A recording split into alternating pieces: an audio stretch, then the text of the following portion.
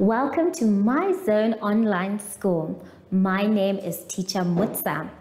Get your education booklet in our daily newspaper, street sales, or at your school every Monday to Thursday for pre-primary up until grade 3. The lessons are for listening or watching online. Inside the newspapers, there is an insert of the lesson booklet. Please cut the top of the lesson booklet with a pair of scissors and fold it for ready to use. But there is more. We are also available on our online platforms, MyZone and Zoshi Facebook pages, and in addition, our website, Zoshi Online.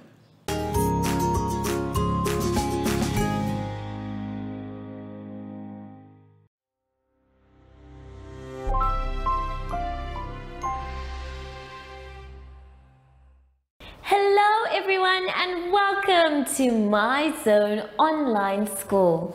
My name is Teacher Mutsa and thank you so much for joining me today. Our theme this week is occupations and autumn. And before we get into any lessons, boys and girls, we need to sanitize. So when you sanitize, please make sure that you are rubbing both of your hands. Make sure that they both get the same amount of attention and sanitizer.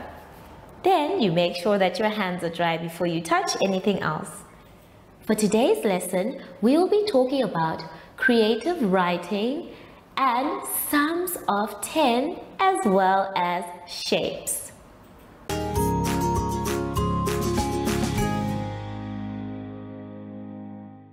Now for our exercise to start with, we are going to go to page 9. On page 9, we are going to be talking about creative writing, but not just any topic, my dear children. We are going to talk about what we want to become when we are adults and why. So here are a few examples of what you can become. We have a doctor, a police officer, a teacher, a firefighter, or a plumber. Now, you don't have to choose all of them. No. But just choose one. And if what you want to become is not there, that's okay. You can still write what you would like to become. So we are going to start our sentence with, when I am an adult, I would like to become a, and then you tell me what you want to be. So let us all take our pencils and start with the first sentence. Now remember, when we're starting any sentence, we start it with a capital letter. So I am going to start with my capital letter W. And then I'm going to move on and say, when I, capital letter, become, make sure that when you're writing, boys and girls, that your handwriting is the same size. When I become an,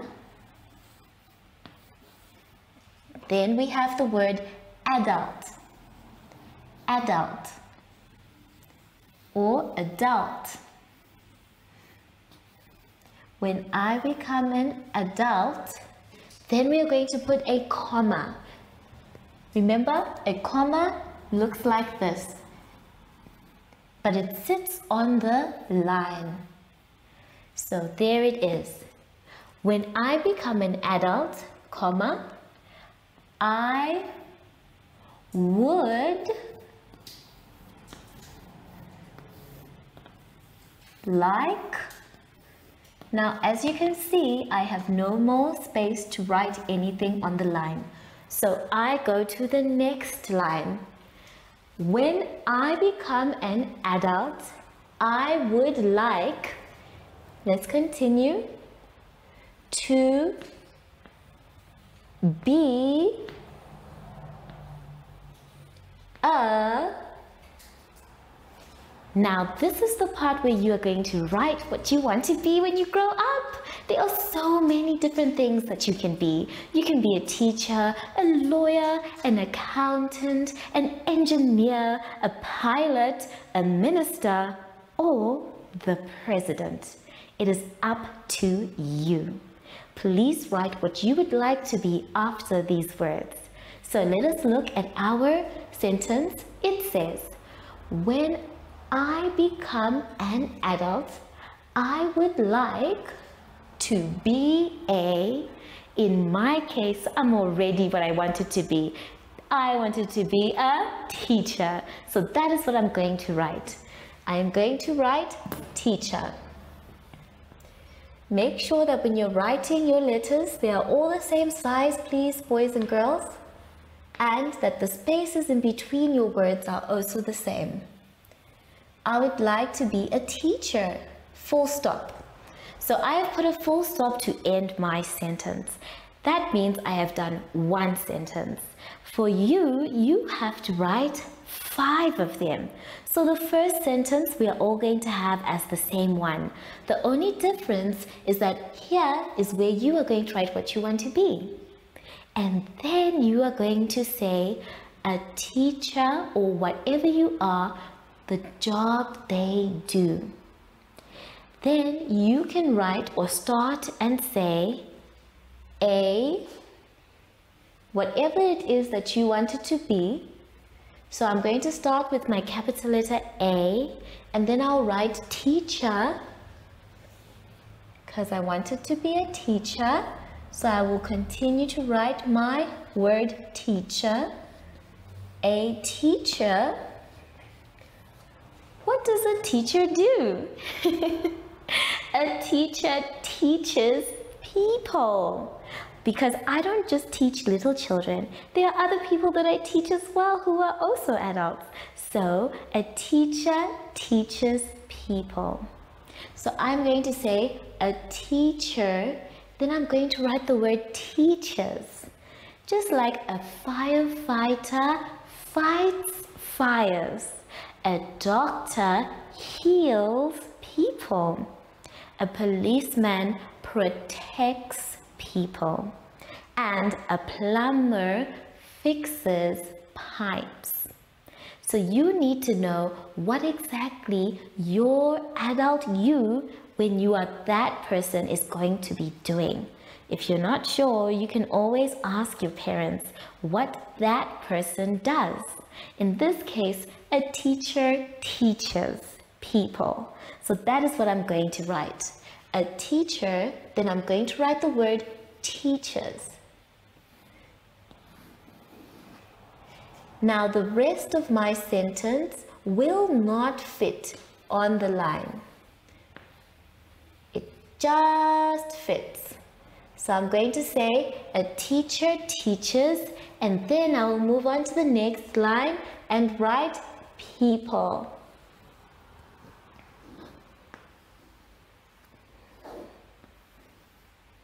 Okay, there we are. Now, don't forget your full stop at the end. And when you are done with the sentence, I want you to tell me why you want to become a teacher or whatever you have decided to be. A doctor, a lawyer, a nurse, a pilot, whatever you want to be. If you want to be an engineer, that's okay. Please, boys and girls, make sure that when you're writing, it is very neat. You're going to tell me why you want to be that person when you're an adult and where they work. Take your time, have fun, and remember, boys and girls, you can be anything you want to be. Don't let anyone limit your future. I will see you soon after the advert break. Follow us on MyZone Facebook Active Kids to watch your daily lesson and other fun activities with Zoe and Zoshi.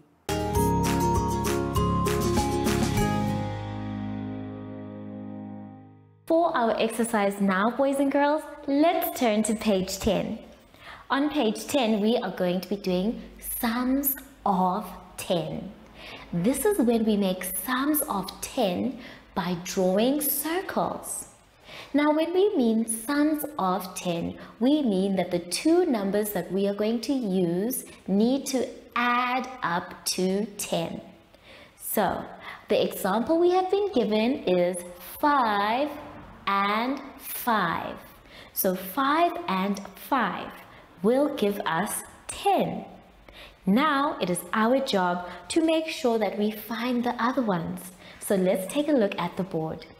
Now, on the board, I'm going to circle 5 and 5 just like they did in the book. Now, we need to find others that have 5 and 5. And instead of using our fingers, you can also use your counters.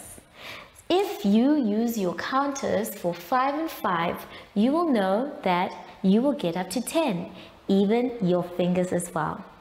So, you have your counters to use and you have your fingers. The first one, I'm going to try and use the counters. So, I need to first choose two numbers. You can circle either going across or you can circle going down.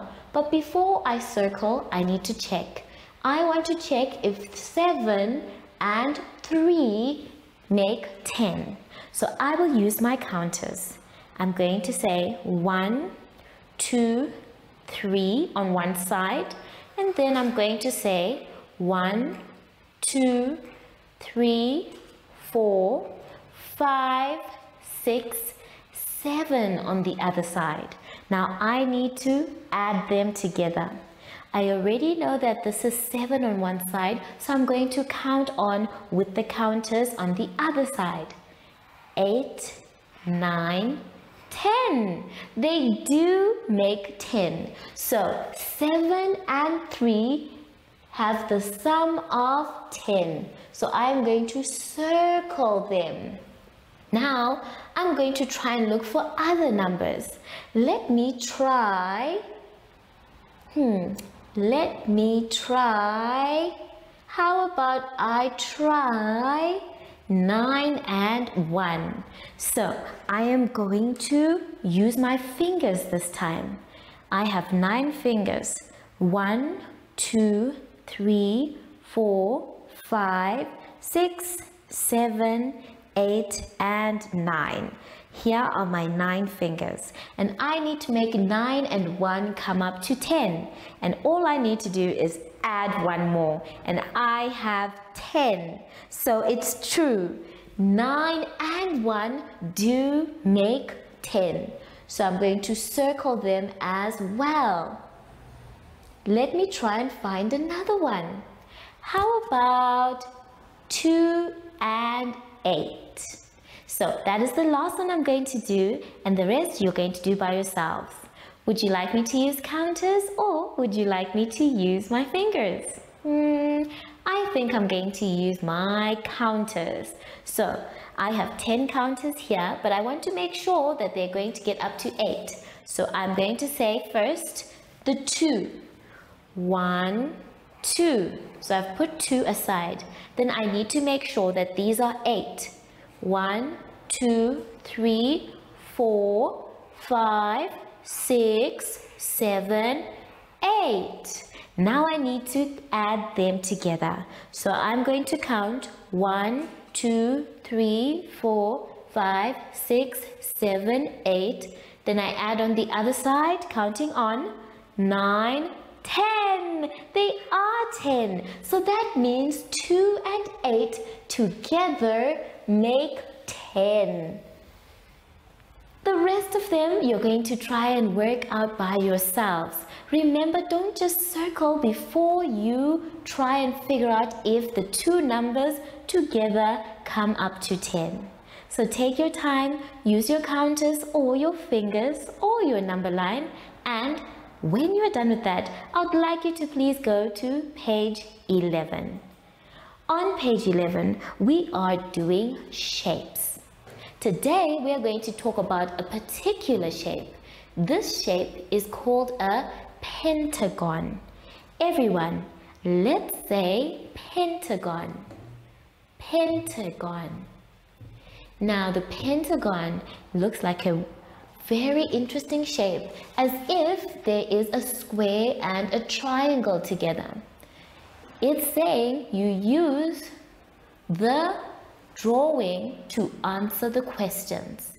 The first one says, how many sides does it have?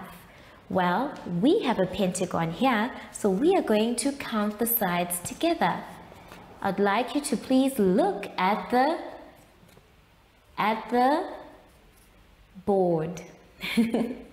Now we have our pentagon here, so we are going to count the sides that we have.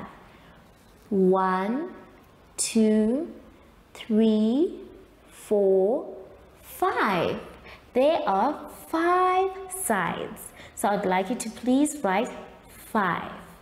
And then it says, how are the sides the same length? This one will now need you to take your ruler, and I want you to check with your ruler if the sides are the same length. Then you are going to write either yes or no. And then after that, it is asking, how many triangles do you need to make a pentagon? Now what you are going to do there is try and put as many triangles in the pentagon. Already I've given you a clue that at least there's one triangle in the pentagon. So you need to look for the rest. Then after that, you are going to answer questions about the triangle, and it's asking you to write the name of the triangle. And then we have the square. It is also asking you to write the name of the square. Then you are going to write the circle. The name is there, circle. Then after that, you are going to write the name of the longest one, which is the rectangle. Make sure that you get the spellings correct. I'm going to show you the cards again. We have a triangle, triangle. And then the next one is a square, square. After that, we have a circle, circle. And then we move on to the rectangle, rectangle. The rest of the questions I would like you to try by yourselves. Remember, shapes are different, so you might not get the same answer for each of the questions. So take your time, read them carefully, and have fun. I will see you soon after the advert break. Do you have children in the age range of 5 to 6 years and want to participate in our school booklet program? Please contact us on 081 74 3759 and we will put you on our distribution list for the attention of pre-primary schools. Topics include family, summer, culture, traditions and houses, transport and communications, occupations, autumn and more. We distribute countrywide in over 7 different languages.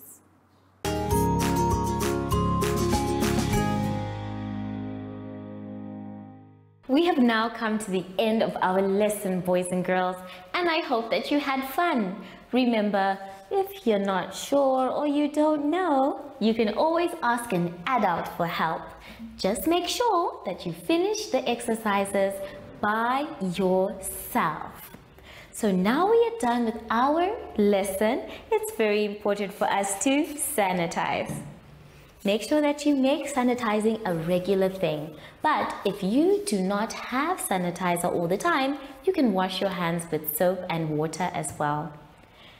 I wonder, I've not seen Sashi in a long time. Maybe he's outside. Oh, there he is. Hello, Sashi. So from Sashi and I, we would like to say thank you for joining us today and goodbye.